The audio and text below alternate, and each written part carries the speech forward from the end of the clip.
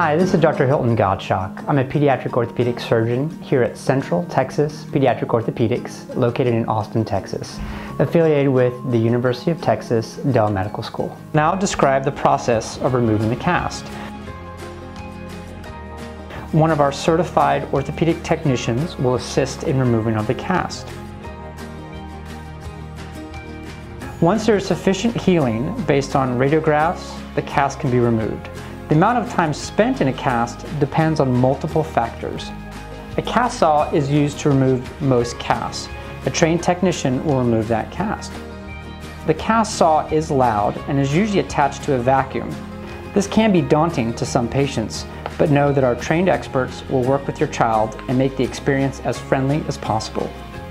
Once the cast is removed, it is very common for the extremity to feel funny. The skin is usually dry and sensitive. We forget sometimes that we shed our skin every day, but with a cast, our outside skin layer collects.